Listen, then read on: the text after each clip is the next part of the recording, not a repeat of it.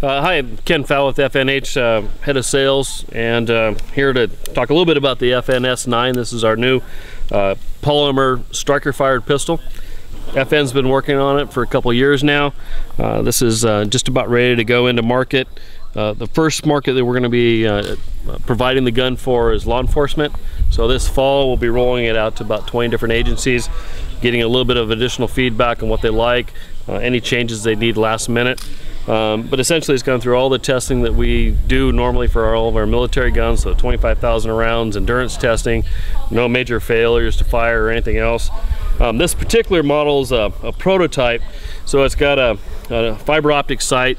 The production model that you'll see in the fall will come standard with night sights, which is a change. And again, like all of our guns, we have 4 different back straps. This is the straight back strap that's designed after the 1911. So when you grab the gun, it feels just like a 1911, has that same grip angle. A couple of the other features is it's one of the few striker-fired guns that's going to have a manual safety.